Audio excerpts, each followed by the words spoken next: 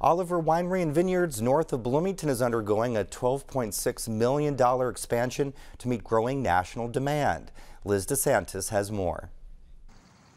Despite being outside of typical wine country, this Hoosier business has grown to distribute in 42 states. We sell a lot of wine and have a lot of growth these days in Texas and in Florida and Georgia, so really excited to bring more wines to those areas of the country. The winery is using its expansion to hire more than 20 workers and add to its factory and warehouses. We had a 45,000 square foot warehouse, and this was half again, 28,000 more square feet for us for case goods storage.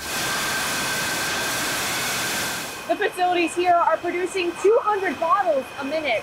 That's 5,000 of these cases a day, but the production manager says they're ready to start ramping things up.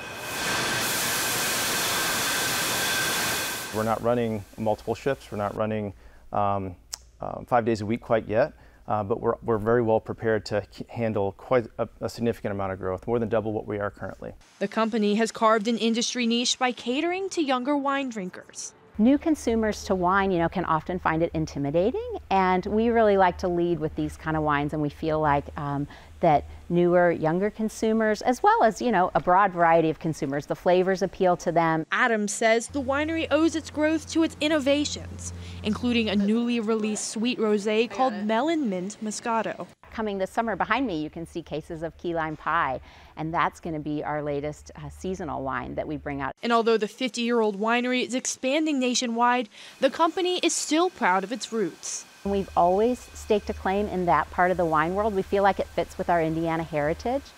For Indiana News Desk, I'm Liz DeSantis. Oliver Winery is the 28th largest in the country and has been ranked one of the top 25 wineries to visit in the U.S.